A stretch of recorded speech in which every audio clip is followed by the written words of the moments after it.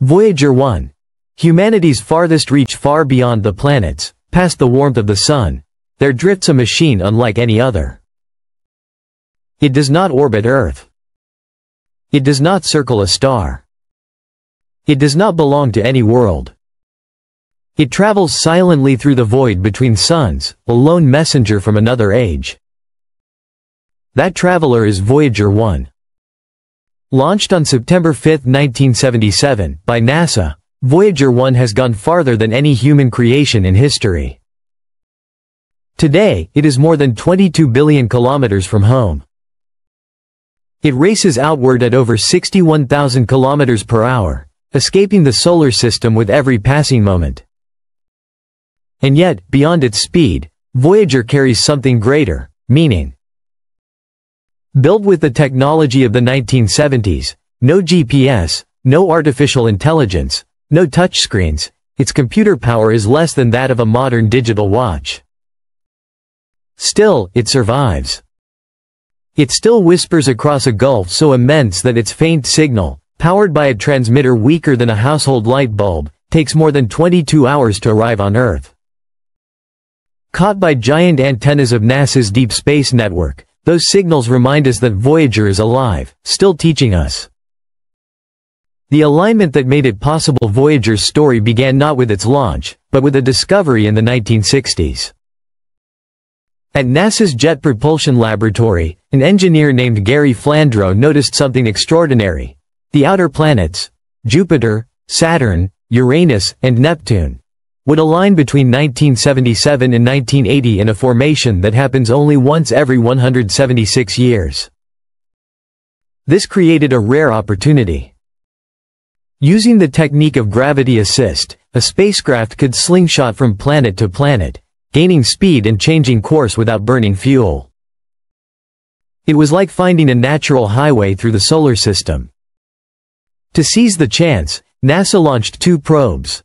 Voyager 2 on August 20, 1977, and Voyager 1 just 15 days later. Though launched second, Voyager 1's faster route allowed it to overtake its twin. The original plan was simple, a 4-year mission to Jupiter and Saturn. What followed changed planetary science forever. Revealing the giants in 1979, Voyager 1 reached Jupiter. For the first time, humanity saw the giant planet up close, massive storm systems, violent weather, and the famous Great Red Spot revealed as a swirling tempest larger than Earth. Jupiter's immense magnetic field stretched millions of kilometers into space. But the real surprise came from its moon Io. Voyager's instruments revealed something no one expected: volcanoes erupting with molten sulfur, the first proof of active volcanism beyond Earth. A year later, Voyager reached Saturn. It unveiled delicate ring structures invisible from Earth, discovered new moons, and studied powerful weather systems. Its most haunting target, however, was Titan. Shrouded in a thick orange haze, Titan's atmosphere was denser than Earth's and hinted at chemistry that could one day lead to life. The outer solar system was no longer a frozen wasteland. It was dynamic, complex, alive. The machine that wouldn't quit. Voyager 1 is about the size of a small car. Its memory is only 68 kilobytes, and its data is stored on magnetic tape. Its power comes from a nuclear battery that converts the heat of decaying plutonium into electricity. Slowly, that power is fading. Instruments have been shut down one by one to conserve energy. And yet, against all odds, Voyager continues to transmit, studying solar winds, magnetic fields, plasma, and cosmic rays as it drifts farther from the Sun. Crossing the boundary. In 2012, decades after launch, Voyager 1 crossed a frontier scientists had only dreamed of: the edge of the Sun's influence, known as the heliopause. At 121 astronomical units from Earth, it became the first human-made object to enter interstellar space. The crossing was not simple. Charged particles from the Sun suddenly vanished, replaced by a flood of galactic radiation. But the magnetic field remains strangely consistent, puzzling scientists. The boundary of the solar system turned out not to be a clean edge, but a turbulent and shifting frontier. Beyond it, Voyager detected plasma waves and cosmic phenomena no one had ever measured before. The endless journey. Voyager 1 now sails toward the Oort cloud, a vast, invisible sphere of icy fragments that forms the solar system's outermost boundary. This region is so large that sunlight is little more than a faint memory, and the frozen objects drifting there may hold secrets from the birth of our star, 4.5 billion years ago. To cross this expanse will take Voyager 30,000 years, an entire chapter of cosmic time. By then, Earth itself may look nothing like the world that launched it. Civilizations may rise and fall. Languages may vanish. Even continents may shift their shapes. Or perhaps, in some distant age, our planet may be silent. Yet Voyager will remain, continuing its pilgrimage through the darkness, untouched by the fragility of worlds. Bolted to its side is a treasure unlike any other, the Golden Record. This is not just a piece of metal, but a voice of Earth. Crafted under the guidance of Carl Sagan and his team, it carries greetings in 55 languages, the sounds of rain and wind, of waves breaking on a shore, of birdsong and human laughter. It holds music that spans continents and centuries, from Bach and Beethoven to the rhythms of distant cultures.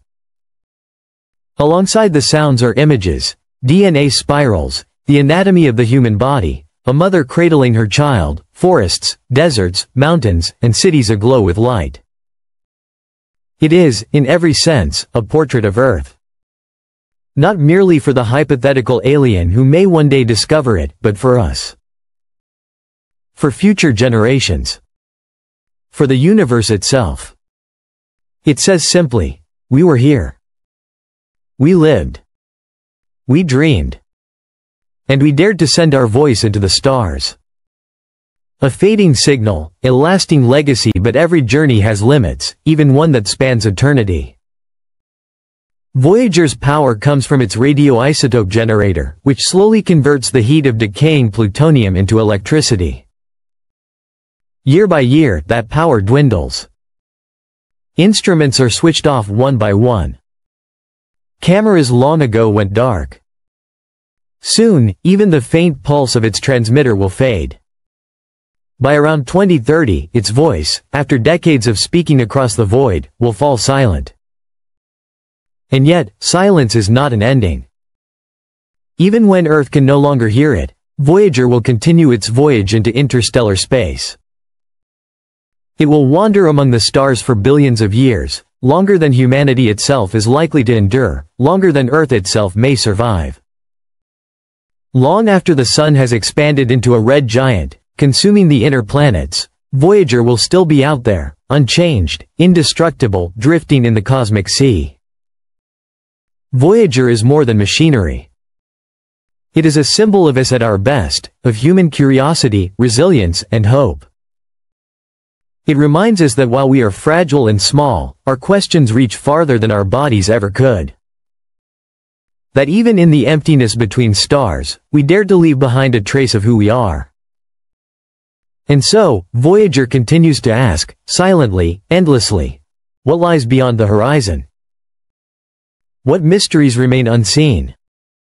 And in the vast theater of the universe, who are we, really?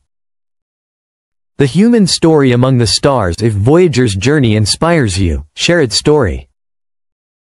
Let others know that, right now, a spacecraft launched by human hands nearly half a century ago is still out there, racing between the stars. Its golden record carries the heartbeat of Earth, the laughter of children, the sound of thunder, the whisper of wind through trees. It is humanity's time capsule, humanity's calling card, humanity's dream. And even if no one ever finds it, the act of sending it matters. For it proves that in a small corner of the cosmos, there lived a species that looked up at the night sky and asked, "What's out there?"